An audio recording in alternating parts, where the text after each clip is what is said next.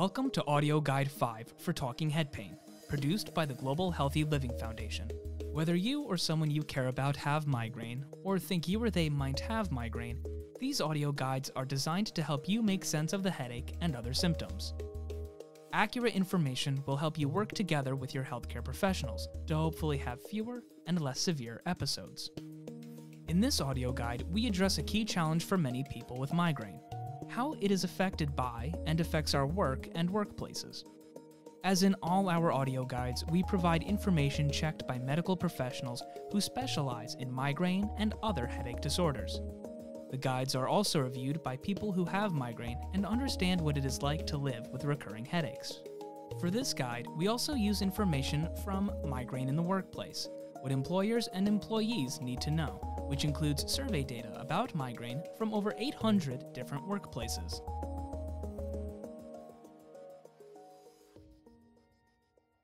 Our workplaces are complicated mixtures of people with different backgrounds and life experiences. There are also many different types of workplaces and work cultures. Some work teams interact and feel as close as families, for better or worse. Others have a more detached approach, but still with team loyalty. Some are cutthroat competitive. But whatever type of workplace you are in, and whatever workplace culture you have, if you think of 6 coworkers, it is likely that one of them also has migraine. Surprised? We wouldn't blame you if you are, because migraine is a chronic condition that carries stigma, negative responses of others and society. As a result, many people, perhaps you too, say nothing about their migraine attacks at work. In the Migraine in the Workplace survey, 3 of every 4 people with migraine said they were reluctant to share their condition with their manager or call in sick when having a migraine attack. Only 1 in 5 people with migraine said their workplace was often understanding of the condition. Some of the stigma of migraine in the workplace comes from simply misunderstanding or a lack of shared experience. The 5 of 6 people who don't have migraine may think that migraine attacks are just a bad headache, and fail to understand why some people would need to call out sick because of one. They may not understand that a migraine attack can make it so hard to do your job that you might as well not be there.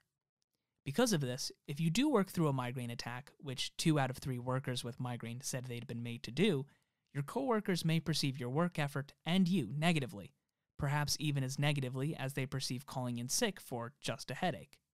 The 1 in 6 who has migraine knows better. We know that not only the headache, but also the other symptoms of a migraine attack are excruciating.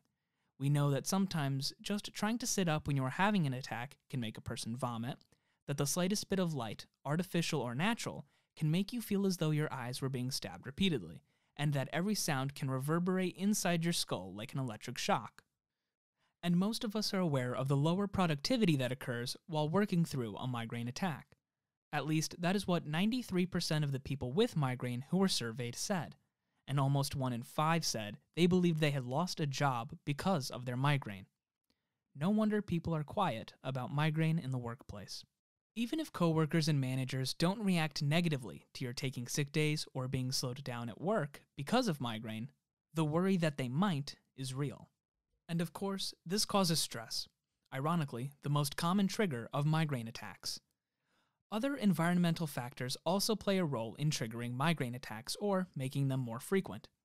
The lighting, sounds, and smells of your workplace can also trigger migraine attacks or make them more frequent. The workplace setup, how you sit, stand, or move throughout your day can also affect migraine, which is made more frequent by neck and shoulder pain, poor posture, and other conditions that affect muscles and nerves. It is important to pause here and remember that some people have migraine that is so severe and occurs so often that they are not able to work.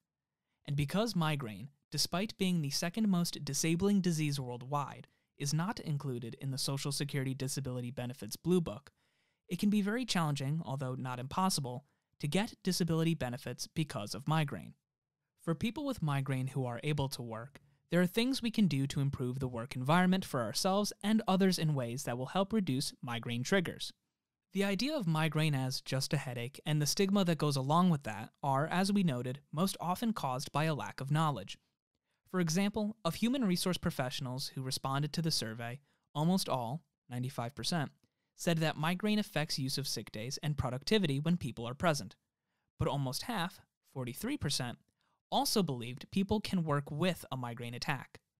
This means sharing knowledge and educating people about the realities of migraine and migraine attacks is an important way to make things better for people with migraine in the workplace. If you have enough support and feel comfortable doing so, you can share Talking Head Pain and other Global Healthy Living Foundation resources with your managers, coworkers, and HR teams. Some of our resources, including Migraine in the Workplace, What Employers and Employees Need to Know, can be printed and left in a break room for others to see.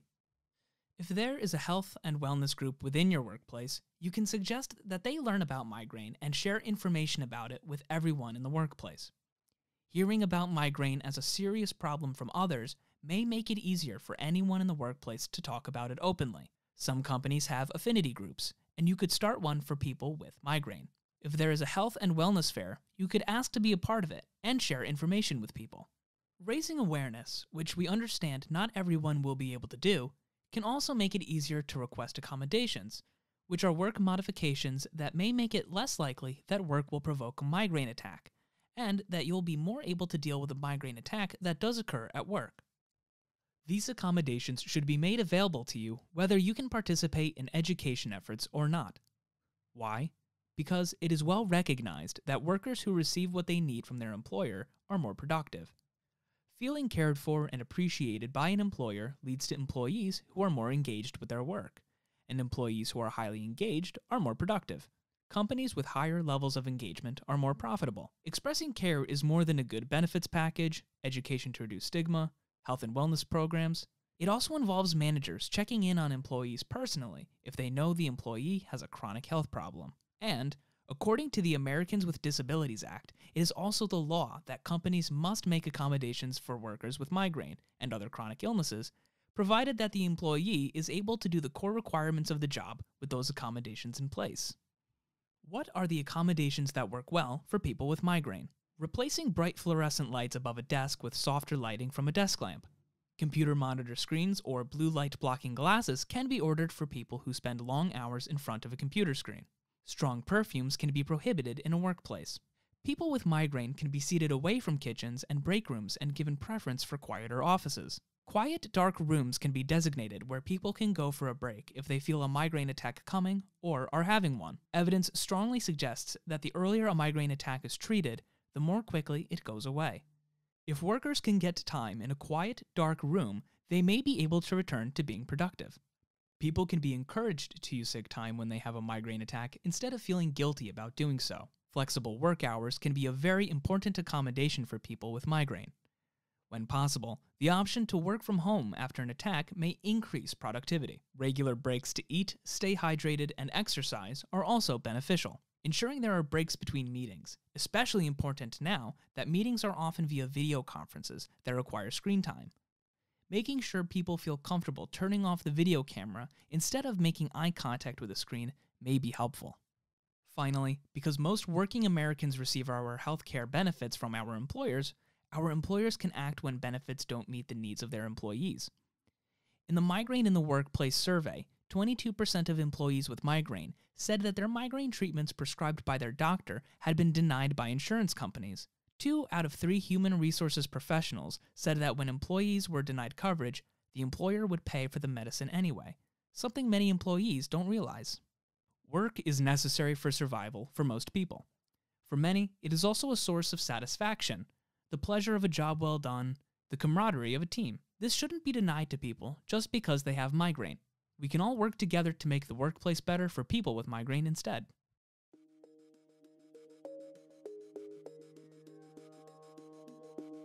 If you need further information on migraine, listen to our audio guide, What is Migraine?, to find out the difference between headache and migraine.